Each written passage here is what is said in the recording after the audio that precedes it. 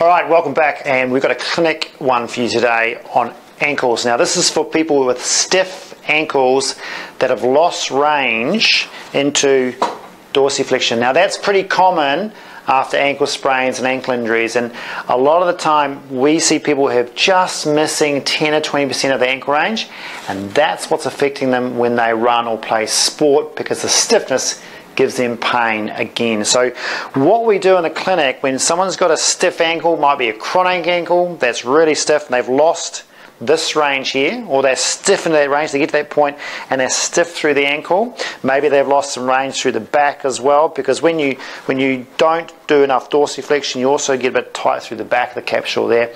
We mobilize that ankle to try and improve the dorsiflexion range, so when they run or when they go and play a sport, they don't have that stiffness component, and then they stop getting pain. So I'm going to show you today what we do, and then I'm going to show you what exercises, stretches you need to do at home, and how you're going to replicate what I do at home. So for this exercise here, or treatment if you like, what we do is we're going to move the whole foot in an anterior to posterior direction. Now this is really classic physio one-on-one. It's the sort of thing we learned in our sort of first year of uni. But there are tricks with this. When you basically do an AP, you've got to have a really good grip on the talus, because it's the talus that you're moving. Now, if you know your anatomy, the fibula is here, the talus is here, the tibia is here, right? The fibula sits a little bit lower than the tibia, okay, the malleolus. So when you put the block underneath, now I just roll a towel up for that. When you put the block under, little trick is just angle it on the same angle as where that tib and fib is. So you're not having it sort of sitting here and blocking the fibula. Because if you look at where that tibia is, if you block down here, you're going to lose some movement there. So I would just roll it up nice and tight and just put on a little bit of an angle. Now, it's all in the grip with this one. Use a towel, it's much nicer on the patient. Sometimes you have to double that towel up if they're very sensitive. So if they're at acute phase where this is a little bit swollen, a little bit sensitive from the injury, you might have to double that up because the grip or here might be too sore. But if they're chronic, you can probably get away with that. I would put that, imagine you're going to put that over the talus, and that web part is where your hand is going. Now you don't go and squeeze the bejesus out of it. This is just a grip so you don't slip, and your thigh here controls how much dorsiflexion you're doing. So what I tend to do is rest one hand here, if you can see this, and then get my hand as close to that joint as I possibly can, and then get into a position where my arm is the line of push directly through the joint. If I push back from here, I'm going to shunt it up into the sort of talocrural joint, which is I don't want to do. I want to go on the line of that joint. Now, as you move into more dorsiflexion, that line sort of changes. So you're going to have your shoulder right over your hand, and that also gives you the same sort of rules as you lock the hand, lock the wrist here, lock the elbow, lock the shoulder, and drop the body. So I'm not pushing down through my arm, I'm actually locking the arm and then dropping the body. Okay, which is much nicer for the client, because you can really feel the depth with that, and you're going in a straight AP direction until you feel that tension, or until you see that person start wincing a little bit there. They feel either a little bit of pain starting, or the stretch is just too much. So you want to stay in that range where you're just dropping in a bit of a stretch at the end and then back away. You okay with that? Yeah. And this movement gives them the glide. If you imagine that's your tib and fib, and this is your talus sitting underneath with the foot, it gives them this movement. Okay? Because as they move into dorsiflexion, that joint doesn't just sort of hinge like that, it slides and rolls back. Alright? So I'm doing the roll back or the glide movement to stretch the tissues that are connected in here, stretch all the tissues that surround that have tightened up. Does that make sense?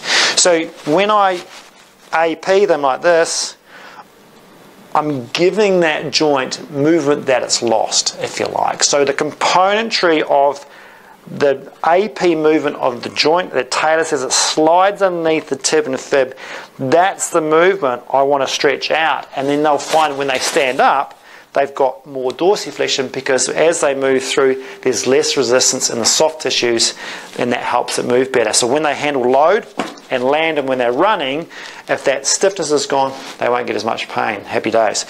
So that's the AP. Now, when you want to get to end range, you're just going to have to go into way more dorsiflexion. Now, you can do it in two ways. One is you basically come right over the client like that, and now I'm going to have to push down that way. So I'm going to have to push backwards because the joint angle's changed. So I'm basically APing them but pushing them that way. You okay with that? And that feels probably a bit stronger because I'm right up the joint end range. Again, I don't want to be pinching in the front, so you don't want to be right to the top end, but from that position and just drive down and back. Pretty forceful stuff, but again, that's for people who can handle it. And that will give that last end range, that last little bit of dorsiflexion stretch which they need. But you can also do that in standing. So if you ever jump up, Claire, this is, listen, it's a little bit harder, but it's also quite good because when they're doing it in weight bearing, you're getting a way more sort of effect of what they're doing when they're running. So if like they're weight bearing and they're having problems, this is a really good one for them to do. If you just face me this way a little bit. If you can see this. So what I'm going to try and do is actually block that talus. So effectively I'm gliding it back because what she's going to do is then glide forward. So she's going to try and push that knee forward and I'm blocking through here and I'm pushing backwards as she goes forwards and then she backs away. So it's almost like she's doing as much movement, much effort as I am, if you like, because if she moves forward and that's not blocked, that talus is tight, it's just going to come forward, it's not going to get that movement there. I wouldn't go and put your fingers on like that, that's just too tender. You've really got to use your palm, so you've got to be sitting right back and lock again this as much as you can and just drive that forward as she comes forward into here. You feel okay with that? And you just got to be careful she's not cheating. If she's trying to get more dorsiflexion, she's probably going to push her knee inwards or into medial. You don't want that. So just make sure she's sort of staying knee over foot and he just drives it forward. She has to keep her heel down, so don't let her heel come up and you push that back. And I just do repetitions like that. Same amount of repetitions that you would do APing is you're now doing it sort of in reverse.